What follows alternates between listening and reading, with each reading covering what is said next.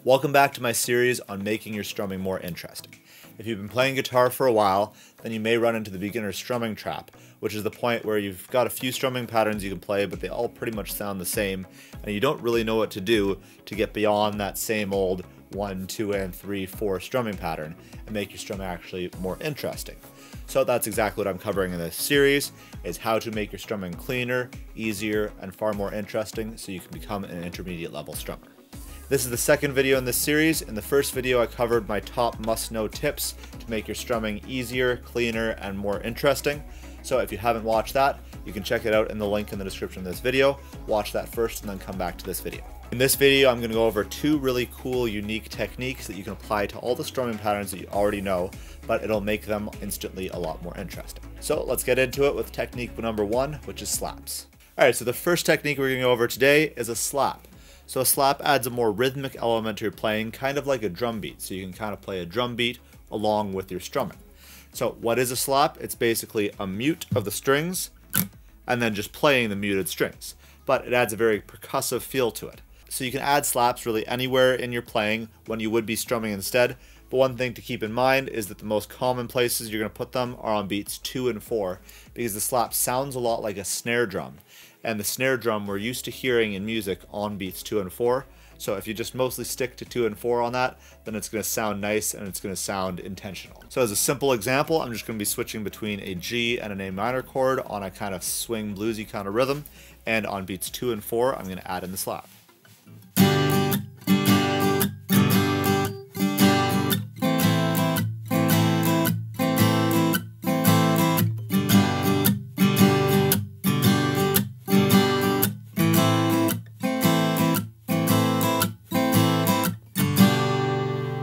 A little bit slower.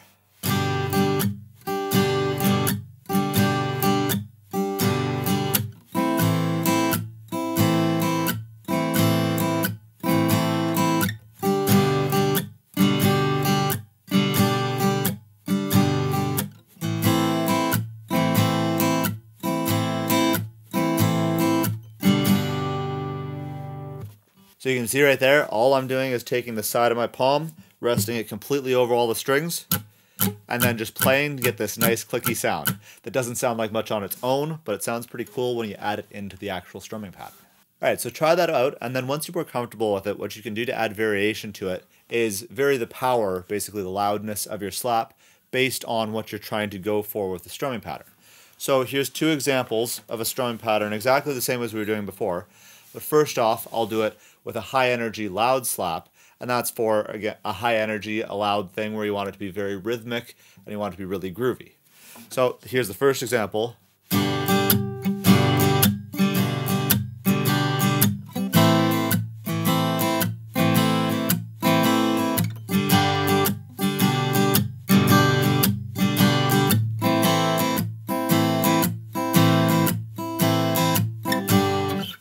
And so here's how you can change it to be a lot more subtle, maybe for a verse or something a little quieter, lower energy, where you don't need to be as big and grand and bold.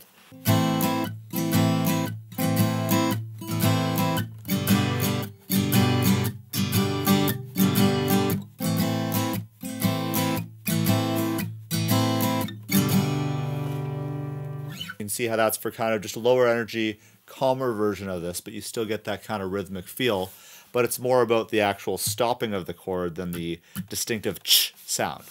Versus when you have something higher energy and you want that full ch, ch, ch. Decide whether you want it to be high energy, full, and full of life, or whether you're going for something subtler and gentler. And then you play and adjust your playing based on the energy that you're going for, instead of just playing everything at the same volume, always the exact same. And that right there is how you'll add a lot more dynamic and interest to your playing. Alright, so here's a strumming pattern that you can use to practice this. So our previous one was a more bluesy feel to it. This one we're going to go for a more straight kind of feel. And the chords I'm going to use are going to be A minor, to C, to E minor, and then to D minor. So the strumming pattern I'm going to be playing is going to be down, up, slap, up, down, up, slap, up. Down, up, slap, up, down, up, slap, up. So you're going to practice that on its own on your one chord, on your A minor, until you're kind of smooth with it.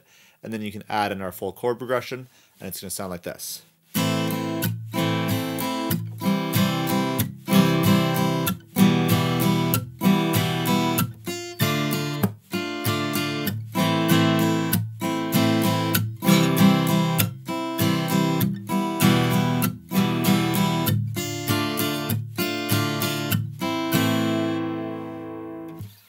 So you can try that and practice it a little bit slower. It'll be more like this when you're first starting, and you can work up to the fuller speed.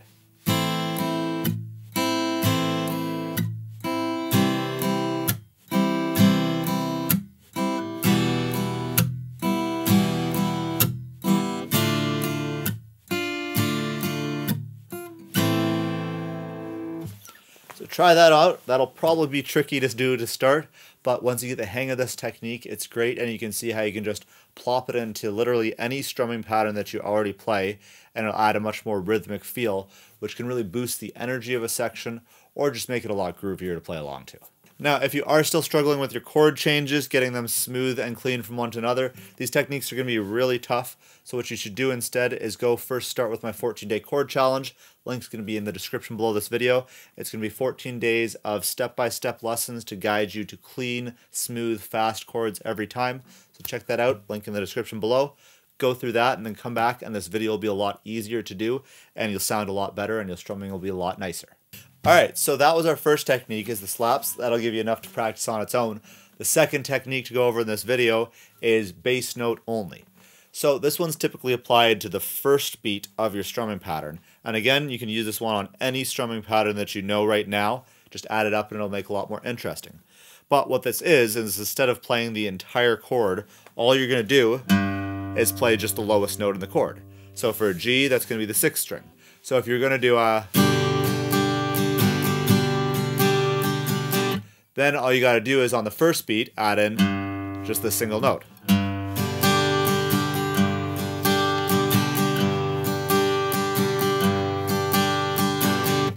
And you can see just right that it makes it more interesting because you're doing something a little bit different. So you can apply that to any chord progression and just add in these bass notes to add another dimension to your strumming pattern.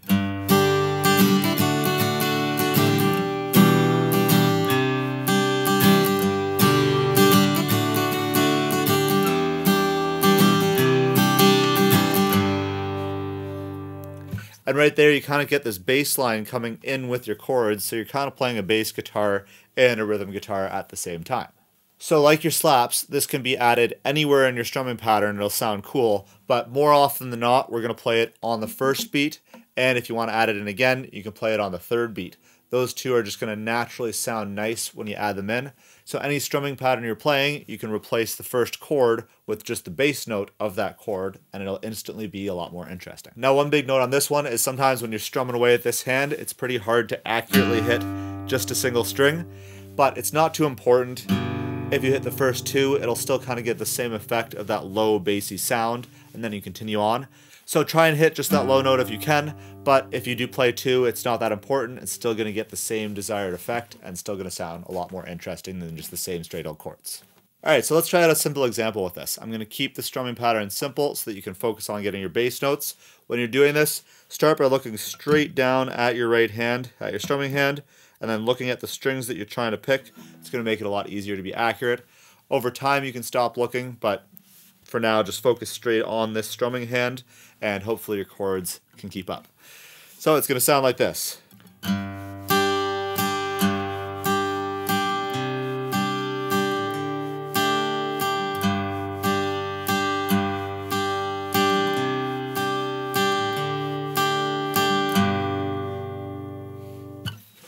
So all I'm doing right there is switching between 3 different chords. I'm playing bass, up, up, bass, up, up. So the chords I'm switching between here are going to be G, the 4-finger version, and then this C add 9, which is the exact same thing, just the first and second finger shifted down a string. And then to this D sus4, which is the exact same thing with these fingers, just this move to the 2nd fret of the 3rd string. G, C add 9, D sus4. This keeps your chords pretty simple, and then all we're going to do here is play the bass note, up, up, bass note, up, up. The bass note changes from the 6th string to the 5th string to the 4th string. So nice and slowly.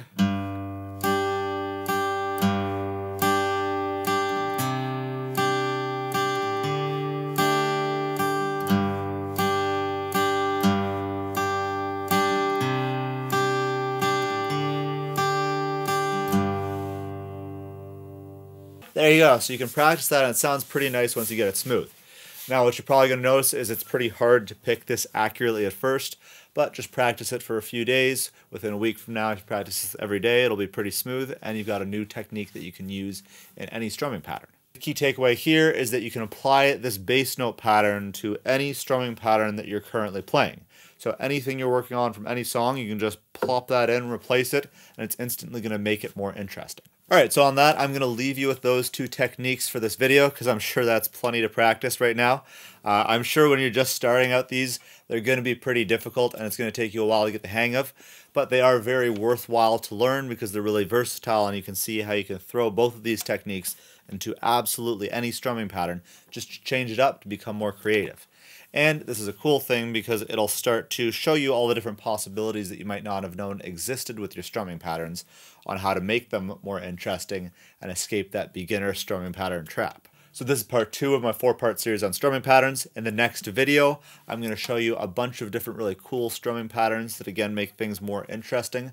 These techniques in the next video are going to be easier than these ones, so you'll definitely want to check that one out. It's coming out next week. If you're watching this video more than a week after published, then the link will be in the description of this video.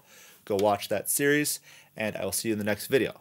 Make sure to subscribe if you haven't so you get notified when I post. Please thumbs up if you like this video and say hi in the comments below. I'll see you with the next video.